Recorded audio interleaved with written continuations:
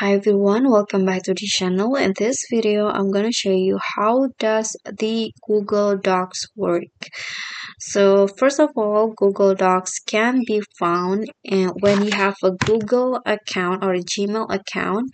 So when you open your drive google.com, and you want to create a document, you can use the Google Docs in here.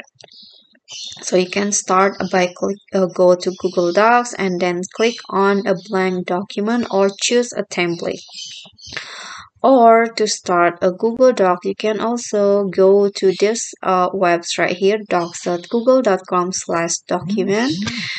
Then after that, here you can see that in Google Docs you can create a document, and you can also edit the text right in your web browser, so you don't need a special software. And in Google Docs, the advantages is that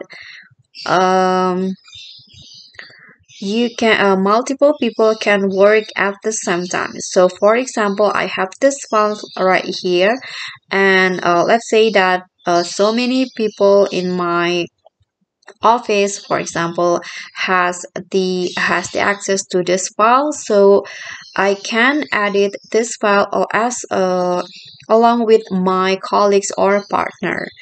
So you can also see the people changes or what changes that the people need, and the file is also saved automatically, so you don't need to worry about losing your progress.